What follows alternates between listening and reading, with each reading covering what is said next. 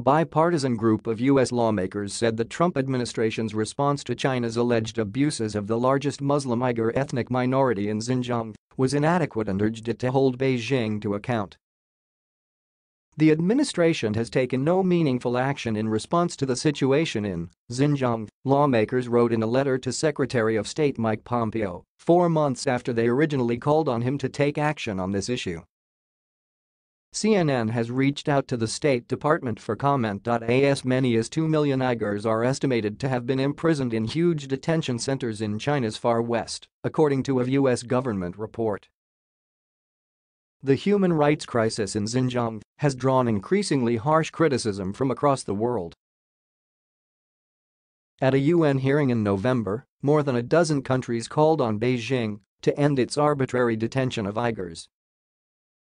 A former detainee told CNN she witnessed abuse and torture and lost one of her sons during her time in the camps.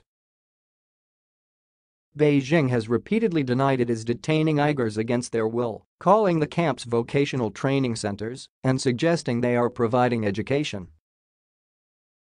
In their letter Monday, the U.S. lawmakers, led by House Committee on Foreign Affairs Chairman Eliot Engel, said that over 1 million Uyghurs and other Muslim ethnic minorities have been interned in political re-education camps without due process as part of a broader attempt to wipe out their separate identity, language, and history. Global responses to these abuses have been insufficient.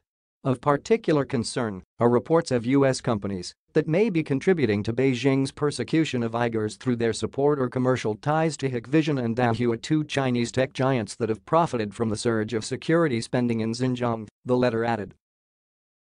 It also pointed to plans by Frontier Services Group, a Hong Kong-based company that counts former Blackwater CEO Eric Prince among its investors, to build a training center in Xinjiang. These examples demonstrate not just the need to increase public awareness of human rights issues in Xinjiang, but also impose consequences on PRC officials responsible and those who enable their abuses, the letter said. Rhetoric without action will only embolden Beijing.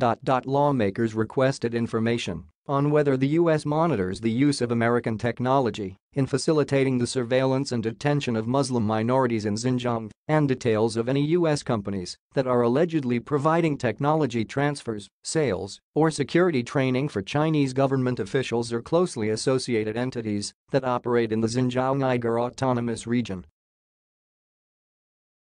They also called on the Trump administration to reveal its plans, either unilaterally or with allies, for holding Beijing accountable.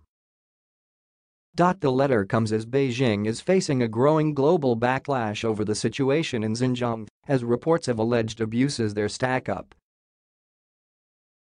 Last month, Turkey, which has a large Uyghur population, said the detention camps were a great shame for humanity. In a strongly worded statement, Foreign Ministry spokesman Hami Aksoy said hundreds of thousands of prisoners were subject to torture and political brainwashing in China's camps and called on the UN and the international community to take effective measures in order to bring to an end this human tragedy in Xinjiang. Lawmakers in Indonesia and Malaysia have also expressed alarm over the alleged abuses in Xinjiang and called for a full accounting of the re-education camp system.